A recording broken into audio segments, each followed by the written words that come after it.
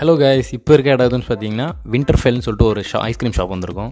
இங்கே எதுக்கு சம்மந்தமேலாம் வந்திருக்குன்னு சொல்லிட்டு திடீர்னு பார்த்தீங்கன்னா, இப்போ ஒரு மேரேஜ் ஃபங்க்ஷன் போயிருந்தோம். அது கொஞ்சம் லேட்டாக போயிட்டோம். அதனால் ஐஸ்கிரீம் வைக்க மறந்துட்டாங்க. சரி, காலி ஆகிடுச்சு. அதனால் ஐஸ்கிரீம் சாப்பிட்டே ஆகணுன்றதுனால இந்த கடைக்கு வந்திருக்கோம். இந்த லொக்கேஷன் நான் கடையில் கீழே டிஸ்கிரிப்ஷனில் தரேன். இந்த பிளேஸ் யாருக்கு சூட் ஆகும்னு சொல்லி பார்த்தீங்கன்னா, கப்புள்ஸுக்கு மெயினாக சூட் ஆகும், ஃபேமிலி மெம்பர்ஸ் வரலாம். ஏன் அப்படி சொல்கிறேன்னு பார்த்தீங்கன்னா, ரெஸ்டாரண்ட் போகிறதே டைம் ஸ்பெண்ட் பண்ண தான். இந்த பிளேஸ் அது கரெக்டாக இருக்கும். ஏன்னா அதுக்கேற்ற மாதிரி சீட்டிங் அரேஞ்ச்மெண்ட்ஸ் கரெக்டாக இருக்குது. ப்ளஸ் வந்து இங்கே ஒர்க் பண்ணுறவங்க பார்த்திங்கன்னா நார்த் இந்தியன்ஸு, அப்புறம் அந்த மாதிரி ஆளுங்க தான், இந்திக்காரங்க அந்த மாதிரி ஆளுங்க தான் ஒர்க் பண்ணுறாங்க. அதனால் அவங்களுக்கு ப்ராப்ளம் இருக்காது. அவன் வேலையை பார்த்துட்டு இருப்பான், உங்களை வந்து மைண்ட் பண்ண மாட்டாங்க. ஸோ இந்த இடம் அதுக்காக வந்து பெஸ்ட்டுன்னு சொல்லலாம்.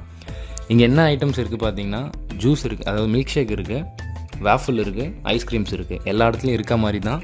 பட் வந்து நிறைய வெரைட்டிஸ் வச்சுருக்காங்க. அதில் வந்து உங்களுக்கு எது பிடிக்குதோ ட்ரை பண்ணி பாருங்கள்.